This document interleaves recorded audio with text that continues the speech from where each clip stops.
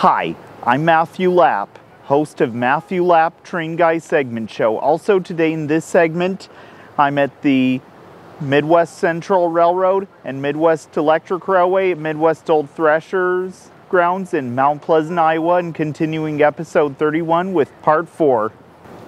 What you see right behind me is Union Electric 1100.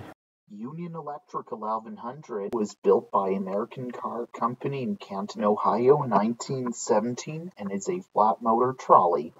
Originally, this car was used for the Mississippi River Power Company in Keokuk, Iowa, and this is the original number it had, and was used on the Keokuk Dam across the Mississippi River and served the hydroelectric generating station. Then, in 1920, it was then used by the Union Electric and kept the number.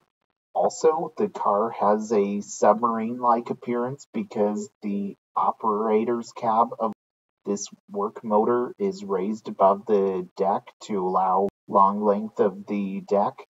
After an icy storm heavily damaged the overhead electric wire of the railway Ameren, Missouri, which is the Union Electric Company, decided to replace the flat motor with a diesel. In 2002, it was then donated to the Midwest Electric Railway in Mount Pleasant, Iowa, and was more likely used to help with track maintenance and inspections mostly. Also, the cab was painted orange for a while till 2016. It was repainted gray. It was mainly used to help out with track work. When the 2022 reunion happened, it was rebuilt to look like this. It is added with wooden benches and staircases at each end of the unit, and it was put into passenger service. Today, this unit can be seen preserved here at the Midwest Old Threshers on the Midwest Electric Railway in Mount Pleasant, Iowa, where it is today, and is used on the trolley system to transport people around on the line as well.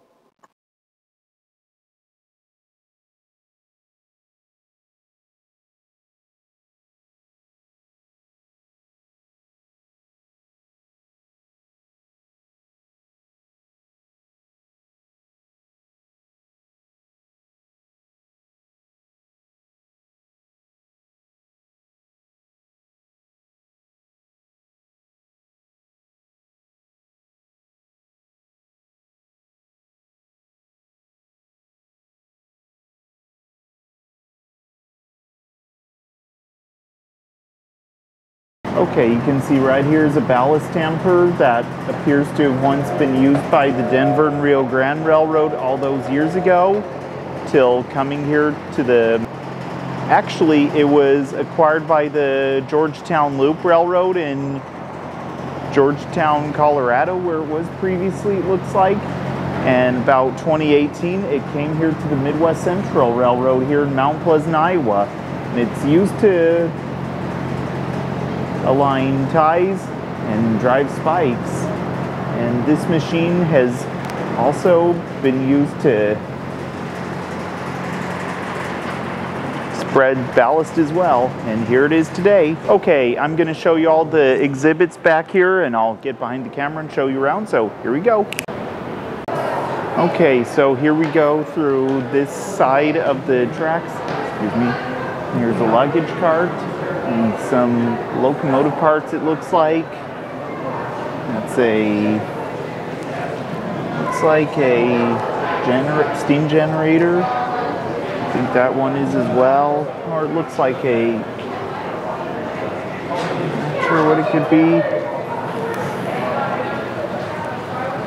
Probably something used in a diesel.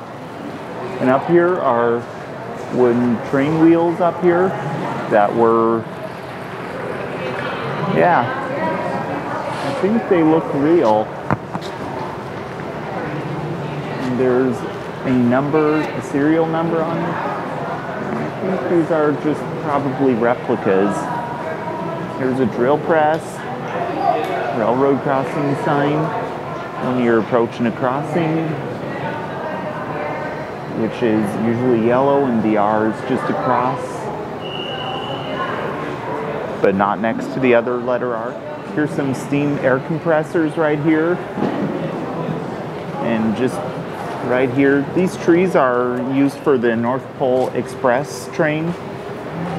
And also right here is what is used to, this is track gauge. And I think this is used to help align the tracks. Track levels. Here's some picks and shovels and tongs. If you want to pause and read all this, feel free to. I'll just pan along. You can see clearly. And that's from the Transcontinental Railroad being completed in 1869. 10 miles of track in one day.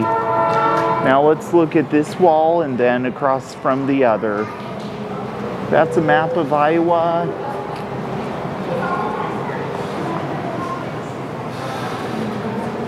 And I'm not too sure what that is. Oh, timer. Time. Local time.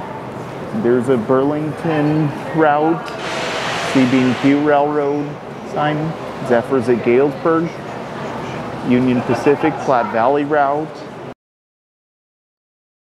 And to the left of the gift shop door, you can see right here is a map showing some railroad attractions in these areas.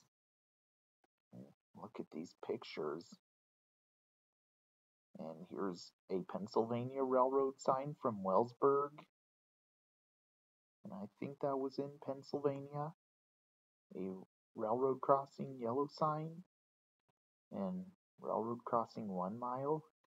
An Otero sign from the Chicago, Rock Island, and Pacific Railroad. And I think that's Otero, Illinois.